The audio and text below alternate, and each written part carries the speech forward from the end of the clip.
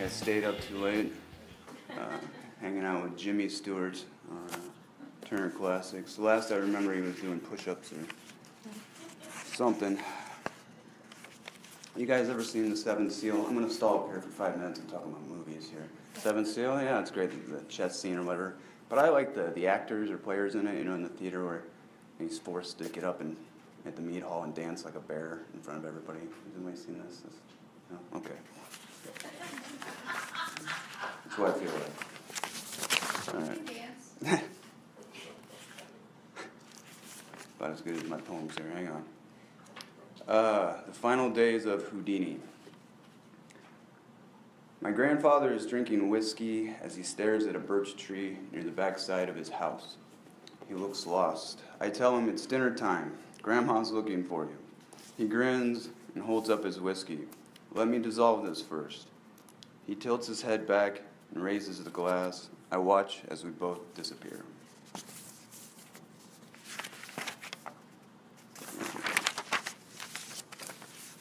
It's called Jake. Down at the end of the bar, Jake waves, but he does it reluctantly and then smiles. Because what he's really doing is waving at me because no one else here will, and he knows that. I send him back a fuck you wave, making sure he knows that I know this little drunken exchange of hand gestures is now complete.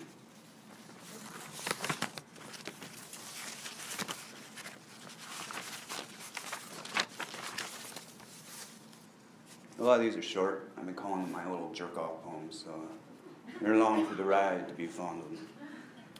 Uncanny resemblance. My 2-year-old son is wearing a beer box on his head as a helmet, and he's running into chairs and walls, chasing after the dog. He thinks this is good fun.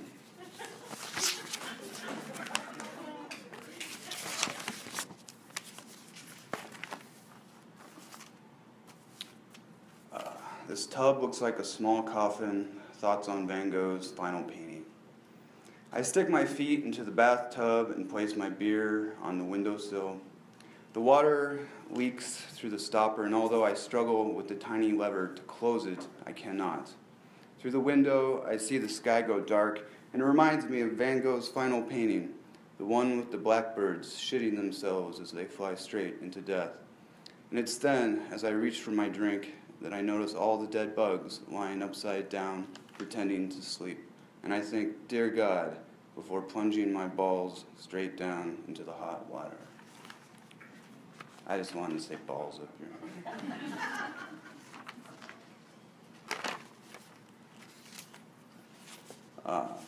Here's a nice short one. People cry in cars.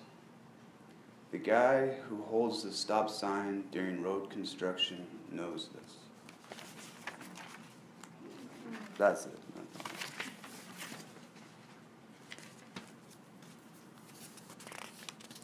Choices.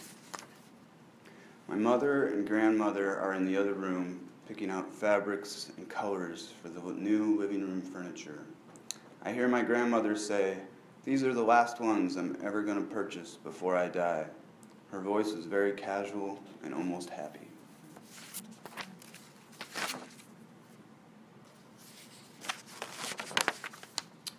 El Dorado Blues.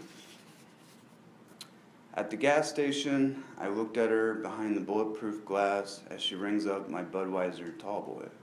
She resembles a burned-out version of Jane Fonda. She tries to smile. My card has been declined. We both look at the card, neither of us sure what we're doing anymore. She can run out poems. Violence. I'm staring at 10 TVs in Target, and they're all tuned into the same channel. Mia Kunis is getting married. That's her name, right? From the 70s show, did I say that right? Everyone on the show seems very excited, almost too excited. Less than 5 years ago, the store was shot up by a 17-year-old kid. He killed 6 people and then himself. No one understood why he did it. I think they should probably shut these TVs off. All right, last one. Genetics. This one's for my grandma. It's happy hour and the bar is loud. There's a drunk who looks like my great uncle. It is my great uncle.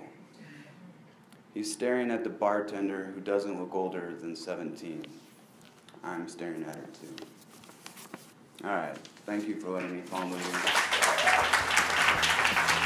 you.